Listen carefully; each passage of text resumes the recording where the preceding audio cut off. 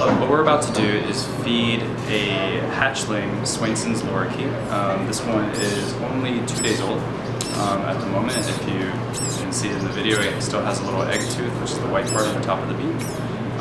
Swainson Lorikeets in the wild are naturally nectar eaters, but this particular baby, the parents were not good parents. The father tends to destroy the eggs, so we artificially incubated the egg, hatched him in an incubator, and now we have to feed him.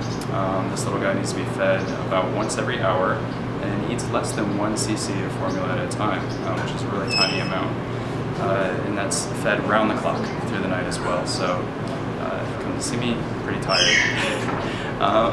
So the first thing that we have to do is we have to prepare the formula. We want to make sure that everything's nice and clean, the surface that we're working on, and then we mix the formula. We're using Supreme Embrace hand feeding formula. And we have to make sure it gets to the right temperature for baby birds of this size. Generally, you want the temperature around 102 degrees for the formula, which cools down pretty quickly.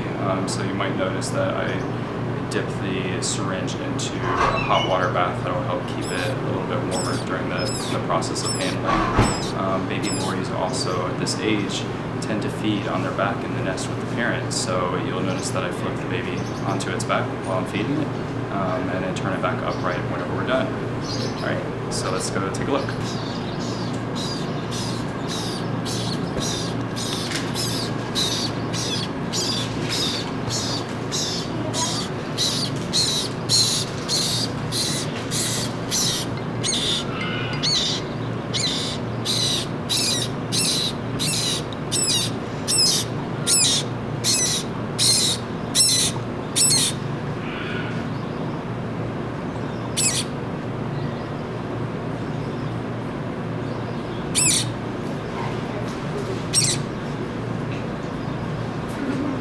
That's the next day.